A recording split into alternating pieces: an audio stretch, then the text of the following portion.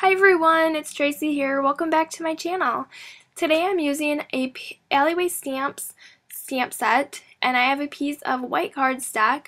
I just chose this kind of blob image. It has little eyes, so it's kind of like a fuzzy monster.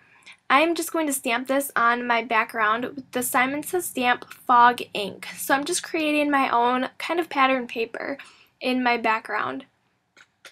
And I just eyeballed these, so the little monsters were not even at all on there. But that's okay because it doesn't really show and it's going to be in my background anyway. So I'm just stamping this, creating my own pattern.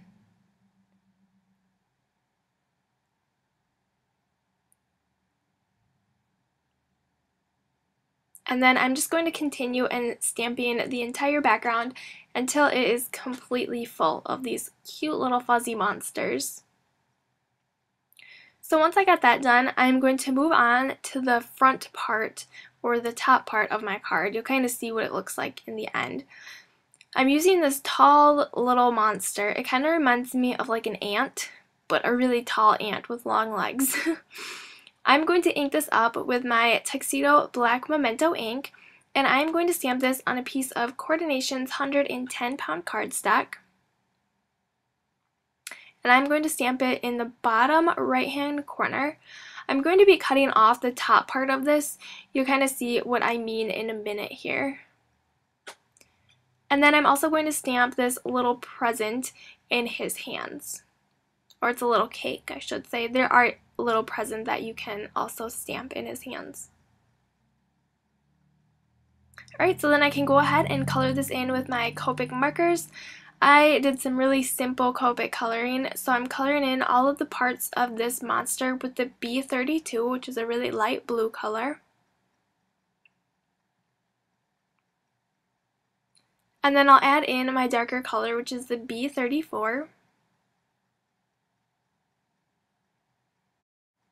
And then I'm going to add a little bit darker color with my B37. It's just going to add a little bit more shading to the edges of this cute little monster.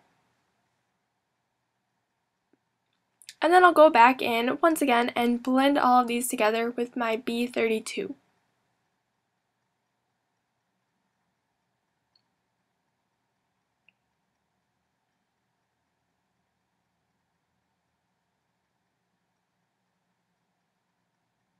Alright, and then my last thing, I need to color in this cake, so I'm using the G07,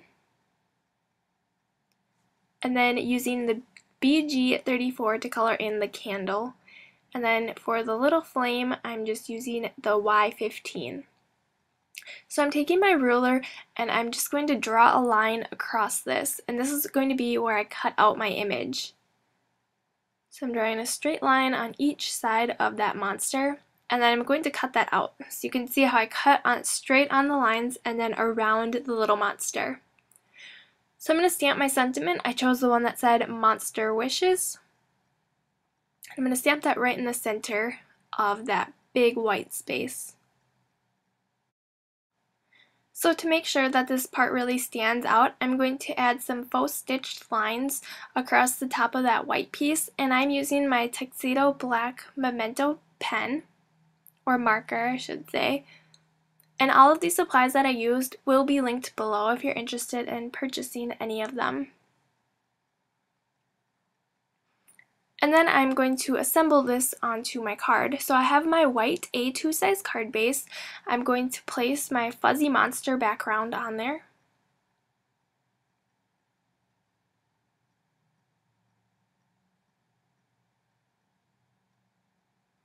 And then I'm going to pop up this piece with some 3D foam squares. So I'm using the larger ones from Best Creation. And I'm going to cover this background with them. So I'm going to put them all over just to make sure that it's completely popped up and then parts of it won't cave when I send it in the mail. And then I just had to cut one of them in half so that it would fit onto my monster. I'm using my non-stick Cutter Bee scissors, which I absolutely love.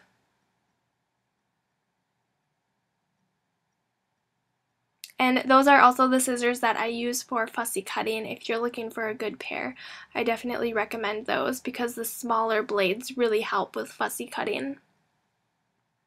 So I'm going to go ahead and remove all of the backings off from those.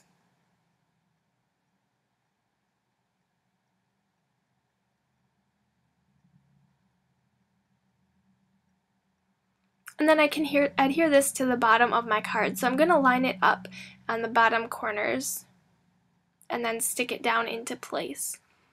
So I'm going to round the upper right hand and left hand corner with my We Are Memory Keepers 1/4 inch corner chomper.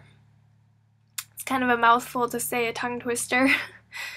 And then I'm going to sprinkle these silver star sequins onto my card. I just think they work really well because they're not like girly sequins, they're not really sparkly. The stars are just kind of more fun, and this would be great for a boy card. So I'm adhering these down with my multi-matte medium.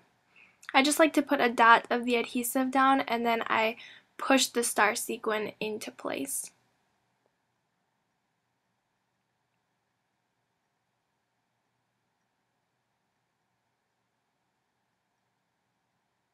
Alrighty, and then that is my finished card for today. So I really hope you guys enjoyed this video. Make sure that you're subscribed to my channel if you're not already, and I will see you back here next time. My holiday card series videos are starting on Monday, so you can definitely look forward to those. Bye!